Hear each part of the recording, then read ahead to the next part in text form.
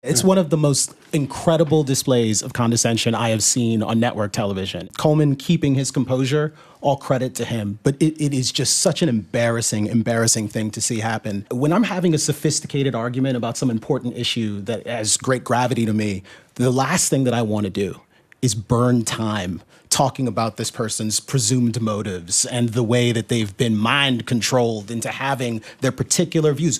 Talk about my ideas. Don't talk about me. Don't talk about my relationship with my kids or my wife if it isn't relevant to the discussion. Talk about the ideas. Coleman is a dear friend of mine, but I would say this if it weren't the case. His book is really stellar. People should go out and grab it. And he and I have some pretty meaningful disagreements about certain things. Like colorblindness is not actually my jive, but I do think what he is doing in public is important and relevant and is helping to elevate our discussions about race and a range of other issues.